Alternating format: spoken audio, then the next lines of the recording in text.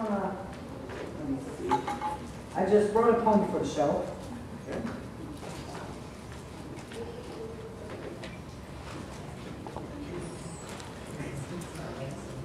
And it's called My Sash. My Metis sash, so full of colors, reminds me of so many things.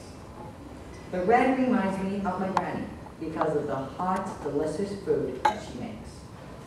The white reminds me of snow when my grandpa races with his sled dogs.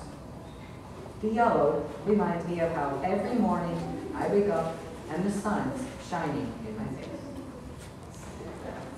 The green reminds me of the green grass of the prairies, my home in Saskatchewan.